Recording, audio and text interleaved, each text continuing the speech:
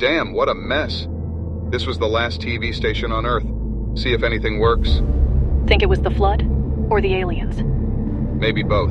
Does it matter? Hey, think I found something. What is it? Looks like an ancient digital drive from the 2030s. This just might play.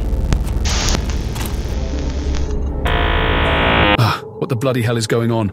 Get this on air now while we still can. We interrupt our regular programming for this special news report. Here is our international correspondent, Rachel Turner. Eve was one of the world's best pilots, but as strong forces pushed for the complete militarization of space, she resigned in protest. By 2030, the full confluence of AI and robotics resulted in hundreds of millions losing their jobs. Office and factory workers and truck drivers were the first to go. The affluent and powerful reaped the benefits. AI-endowed robotic pets proved popular, as did lifelike adult companions. Pushed by rich investors, there was a manic competition between multiple corporations and countries to drill the Arctic and Antarctica for oil and gas. The drastically rising temperatures and heavy pollution completely changed weather patterns. Doomsday cults flourished. Authoritarian leaders seized power. Armed groups sought control. Some people stuck to their alternate pleasure pursuits.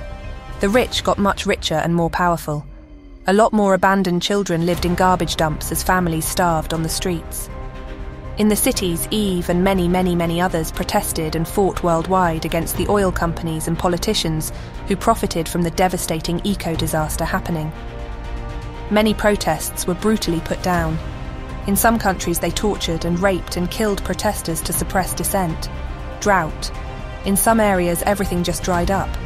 Millions of migrants abandoned large areas of the southern hemisphere that no longer had water and tried desperately to go north.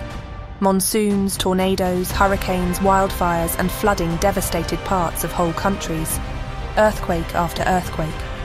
But the sudden collapse of Antarctica's sheet ice in 2035 was the game changer. It raised sea levels 20 to 50 feet, projected to go over 200 feet worldwide.